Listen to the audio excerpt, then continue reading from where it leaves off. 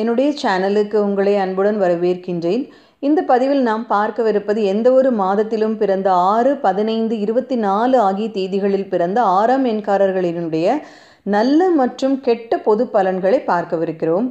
இது பொதுவான பலன் மட்டுமே, எனவே யாரும் மன வருத்தம் அடைய வேண்டாம் என கேட்டுக்கொள்கிறேன்.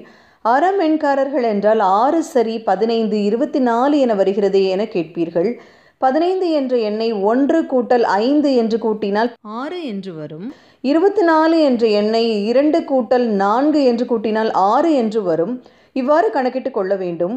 முதலில் 6ஆம் எண்காரர்களுடைய நல்ல பலன்களை பார்க்கலாம்.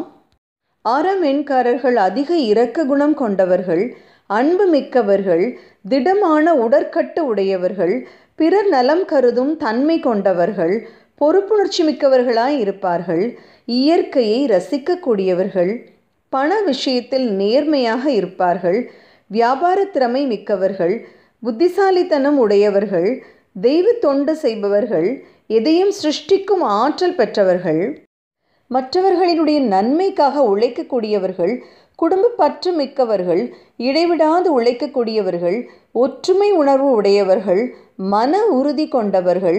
இதுவரை நல்ல பலன்களை அறிந்தோம். இனி தீய பலன்களை அறியலாம்.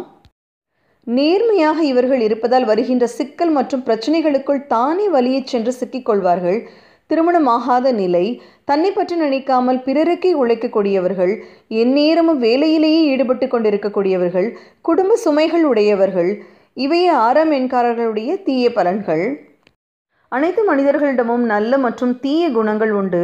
எனவே நல்ல குணங்களை மிகைப்படுத்தி இனிய மனதுடன் மனித நேயத்துடன் அனைவரிடமும் பழகலாம் என கூறி இப்பதிவை முடிக்கிறேன். அடுத்த பதிவில் 7ஆம் எண்காரர்களை பற்றி அறியலாம்.